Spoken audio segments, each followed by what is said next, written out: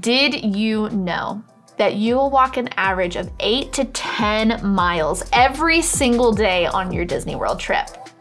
That is over 20,000 steps every single day. Because of that, proper foot care is an absolute must on your Disney vacation. But what shoes are the best options? To find out, hit that subscribe button and stay tuned. Hey guys, it's Kayla and Mark Alan. We like to travel a lot, especially to Disney World. Follow along on our journey as we give you tips and tricks to help you create your own ever after. In today's Quick Tip Tuesday, we are going to share some of our absolute favorite shoes that we take to Disney.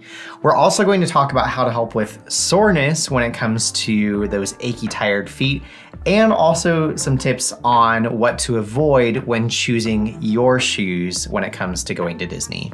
So let's jump right on in. So the first thing we're gonna chat about is tennis shoes. Obviously, tennis shoes are going to be the easiest go-to, as they're gonna be the most comfortable for most people. Now, a couple things that you do wanna consider when choosing your tennis shoes is making sure that they are comfortable as far as having a really good, thick, cushioned sole with maybe some good arch support, and making sure that they're breathable. And like Kayla said, breathability is a huge thing that we can't recommend enough when it comes to tennis shoes, especially at Disney. Disney's hot, it's humid, your feet are gonna sweat and get real stinky, and you don't want necessarily like some sort of like leathery type shoe that your feet just can't breathe in. It just sounds like Blister City inside of those, and that's not gonna be fun for anybody. Dry feet are happy feet. Some of our favorite tennis shoes that we like to bring always have a really good cushioned sole. They do have some arch support.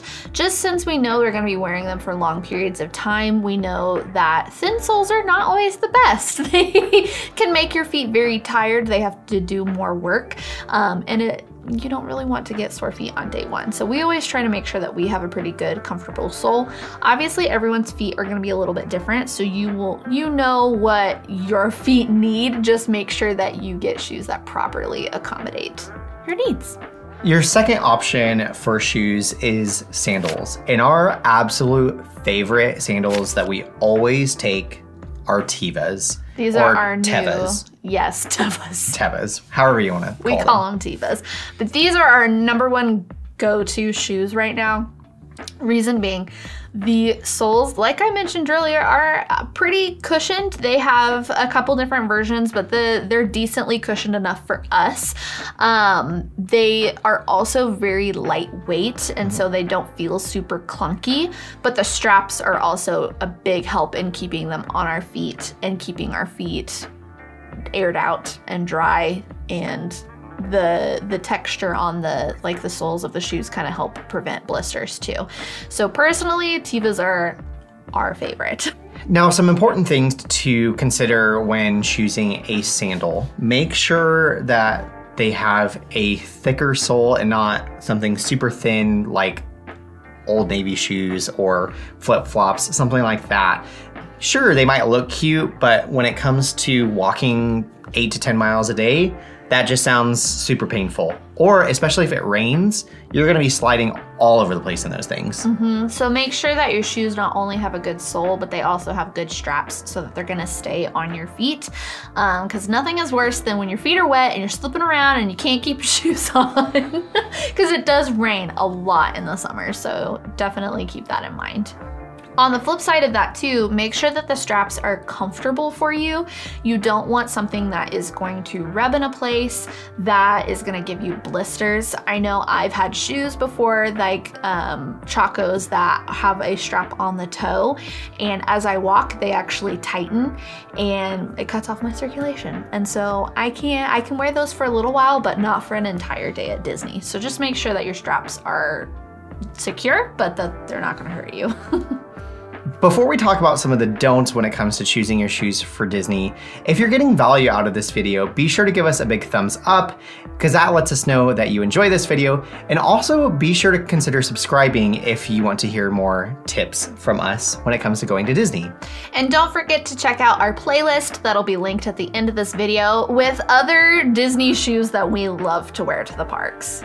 So now for some things that you should probably avoid when choosing your shoes. Believe me, I want to wear cute shoes to Disney as much as the next person because of cute Instagram photos. But here's the thing. Those people that wear those cute shoes are either there only for a couple hours or they are very, very sad because their feet hurt very bad by the end of the day. As much as you want to choose the cute shoes, pick the comfy shoes. You will be so happy and thankful that you did. Now, granted, if you do want to throw a pair of cute shoes in your bag for maybe an evening out to a nice dinner or something, by all means, go for it. You're only going to be wearing it for a couple hours at that point, so you'll be okay. But the worst thing that can happen is you get really sore, blistered feet on day one, and then you're having to fight that for the rest of your trip. And don't bring just one pair of tennis shoes. Our big thing here is that we bring a pair of tennis shoes, honestly, sometimes 2 pairs of tennis shoes and a pair of sandals. You just want to have options because especially if a pair gets wet, you want to be able to wear a dry pair of shoes. Or if your tennis shoes are hurting, you want to be able to change into sandals or vice versa. Options are very, very key here. It's great to have shoes that rub on different parts of your feet so that way you can avoid blisters if you start to feel a spot getting a little bit hot or hurting. You can switch out your shoes to let that spot get the rest. Now, some things to help if you do get some sore or blistered feet. My number one trick is to get waterproof Band-Aids. These are great for blisters, and if you get good waterproof Band-Aids, they should stay on pretty much all day. I'm gonna link some of my favorites in the description box below. These were actually super helpful for me on our last trip. So definitely make sure that you have Band-Aids in your park bag or at least just in your suitcase in your room so that if you do get some blisters, you can take care of that.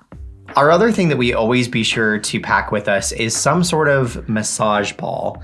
And ours actually vibrates. We've talked about it before, but it has like little spikes that you just roll like over your foot and we just put it on the floor. And that will just, at the end of a long day, it feels really great.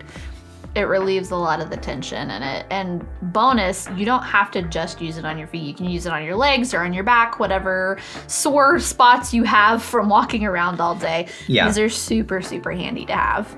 The last thing that can kind of help with some soreness is to maybe consider taking some ibuprofen or other type of pain reliever first thing in the morning. Obviously, I am not a doctor, so I am not telling you to take medicine. You need to talk to your own doctor. You guys know you, but if you are able to take a little bit of a pain reliever in the morning, it does kind of help dull some of that soreness first thing and while your muscles are trying to kind of get warmed back up. I know that is something that always helps me get going in the morning. That way later in the day, I'm not like triple sore. So there's that. And finally, our biggest tip when it comes to choosing your shoes for Disney is to make sure that your shoes are broken in. It sounds like common sense, but you'd be surprised how many people like we see in the parks that their shoes look brand new.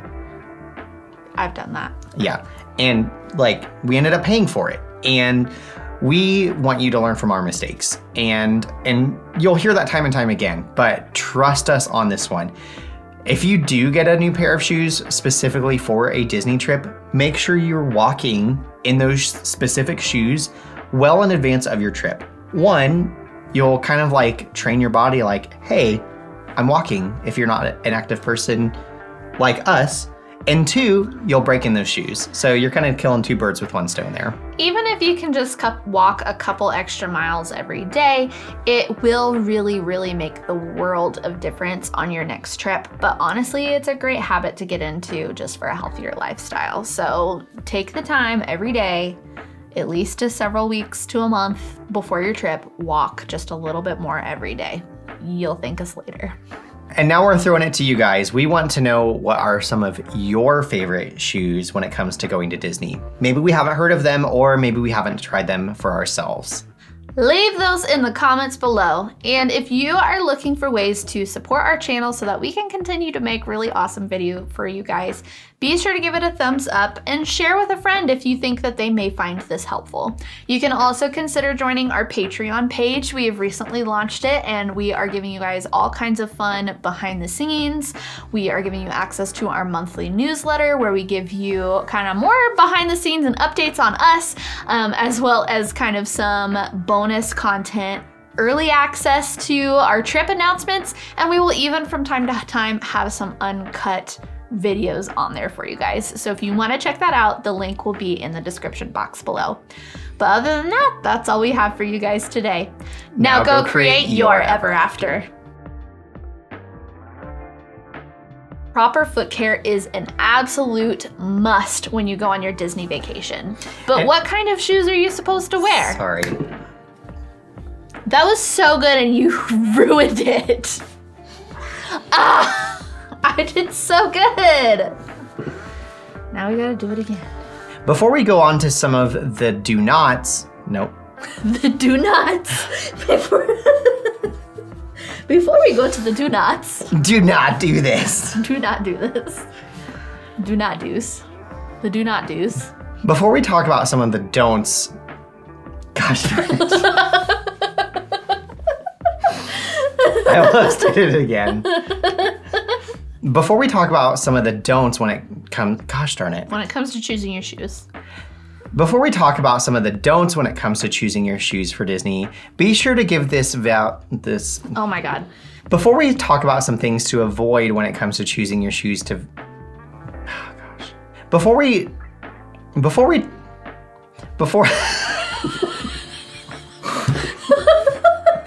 Before I freaking mess up again. Do you need me to say it? No, I want to freaking get this now. Before we talk about some of the do not, gosh. Why can I not? You're fired. You're fired. No, I freaking want to get this now. Shoe don't. Shoe don't. Shoe do not do's. Shoe do not do's. Okay. For example, if you are a tennis shoe Persian? Percy? Some sort of like massage volleyball. A volleyball. Don't bring a volleyball. I mean, you do you. And our biggest tip here when it comes to choosing your shoes is making sure that your shoes are broken. It honestly broken in, not broken. Oh.